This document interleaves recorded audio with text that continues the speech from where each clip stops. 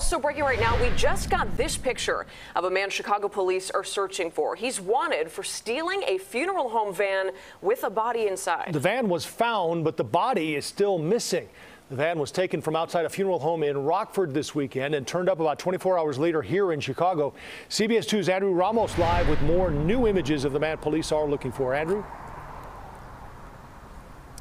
That's right, Joe and Marie. And now Rockford police working with CPD on this case that has stunned many people here in the neighborhood. Now, cops say that this van was stolen from the Collins and Stone funeral home outside the business in Rockford on Saturday afternoon. And they say at the time there was a deceased man in the cargo area. The thief behind the wheel would make his way to Chicago before abandoning the gray 2012 Chrysler Town & Country in the 1400 block of East 87th Street. The Chicago cops found the van Sunday night. The man's body, which was in a body bag, was not inside.